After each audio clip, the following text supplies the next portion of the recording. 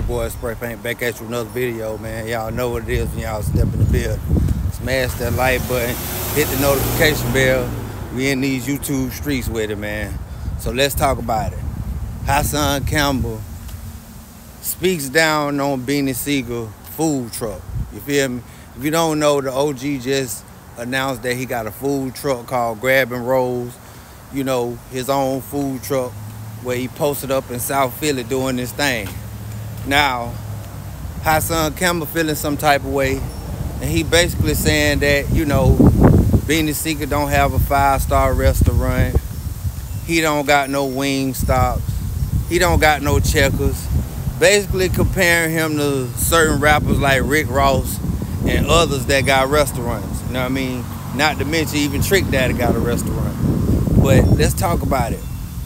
Now, we already know OG don't own his music. You feel me? He don't own his masters.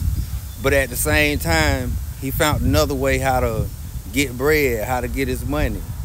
And we can't down talk the food trucks. You feel me? And I'm gonna tell you why. I thought when I came to Houston that I had to go to an actual taco restaurant to get some good tacos, to get some good burritos. No, bro.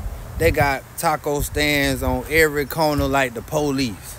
And believe me, they make good money. You feel me? Not to mention, it was a guy said that they made $15K when they went down to Shreveport and set up their food truck when 50 Cent did the Harmon and Humor festival. You feel me? So we can't down talk the food trucks like they don't be getting paid. You feel me? Now, I seen one comment what somebody from Philly said, and they said that Beanie Sigel, he be talking and spitting all over the food. When he handling the food, he still be talking. You feel me? Now, everything that I'm saying is alleged entertainment purposes, but at the same time, I'm pretty sure it's gonna be all kind of people from all over the world. When they come down to Philly, they gonna go support the OG. You feel me? Because let's just be real. He put the R in ROC. You feel me? He was front line. Anytime Jay-Z had any smoke with Dipset or anybody, he was the first one to handle the candle. He was the first one to speak out. And not to mention, he said he would have caught a bullet behind Rockefeller. Cause that's just how big of a gangster he was.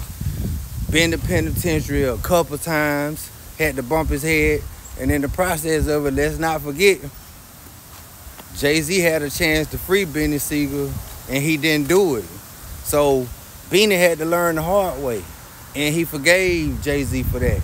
But now OG making anybody that's doing something positive, providing for their family the legit way, and not asking nobody for a coin, I can't do nothing but salute him. I could never down talk a man by how he providing for his family. And who's to say in a couple years, Beanie Sigel, if his business be successful, who's to say he might end up in his own restaurant. You feel me? So on another note, I need y'all to get in the comments and let me know how y'all feel. Tell me how y'all feel about Hassan Campbell speaking on Beanie Sigel in his new food truck, Grab and Rolls, man. Latch out the door and it's on the floor. I'm gone.